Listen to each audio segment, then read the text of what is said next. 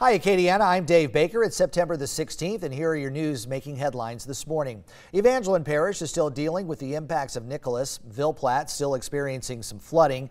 Casey Fall and Haley Johnson say they can barely make it to their own front door after Nicholas. They're having to wade in waters knee deep just to make it inside. It's contaminated. It's not healthy. It's gross. And they got gas and oil from the lawnmowers from the neighbor. He's a mechanic for small engines. So they got gas and all sometimes coming through here. Yeah, it's not sanitary. The lingering effects of Nicholas are having an impact along the Gulf, where recovery efforts from Hurricane Ida are on hold in some places. Nearly 100,000 customers still remain without power in southeast Louisiana. In New Orleans, only 5% of the debris has been picked up. And in Lafourche Parish, many still don't know their next step after losing everything. We probably have about 25% of our homes that are catastrophic. We still have about 95 people in a shelter up in Assumption Parish that we're managing, doing assessments on their homes for them to see who can go back, who can go with family and friends. So we still have a very long way to go, but I think we're ahead of the game for 18 days in. It's time to pass the disaster assistance bill for Laura, for Delta, for the winter storms, and for Ida. Second, we must also take steps to prevent this level of devastation in the future. That's Senator Bill Cassidy highlighting the devastation across Louisiana as a reason why the disaster relief assistance bill needs to pass. Senator Cassidy pinpointing damage in Lake Charles, visible a year later with blue tarps a common sight around the city.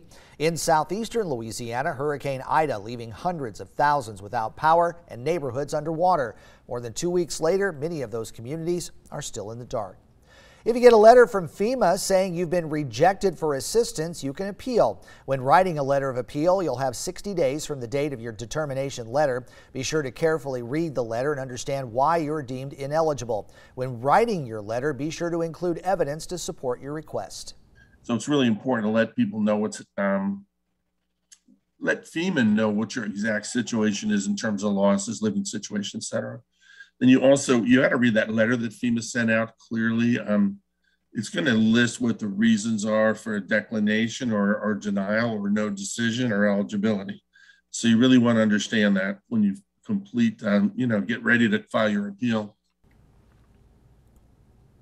There are still plenty of people who need help recovering from Hurricane Ida, which is why we're continuing to partner with the United Way of Acadiana for the Spirit of Acadiana Food and Supply Drive. It'll be this Friday from 7 to 7 at the United Way of Acadiana offices on Pinhook Road.